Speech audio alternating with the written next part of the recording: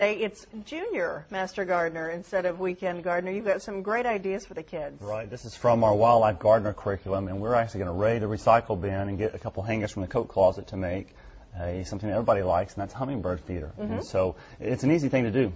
What we need is a glass bottle with a metal lid. We're going to actually paint the lid to be some hummingbird attracting colors of yellows and reds and oranges. We're going to use a hammer to pop a hole in a nail.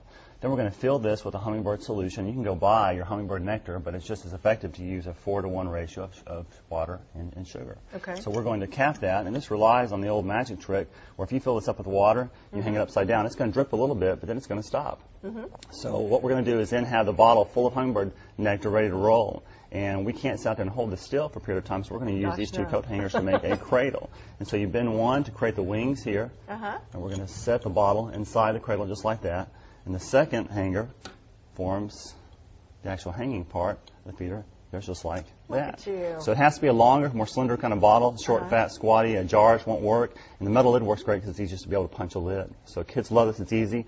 Earth Day is coming up just a couple weeks away, so it's a great way to kind of recycle and connect to your garden area as well. And to get more Junior Master Gardener information, your website? jmgkids.us. And if you'll type it in with /grow after it, we'll actually send you a free copy of this lesson.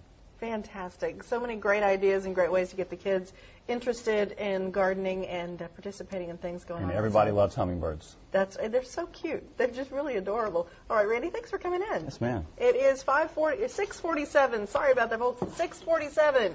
We're going to take a break. Stay with us.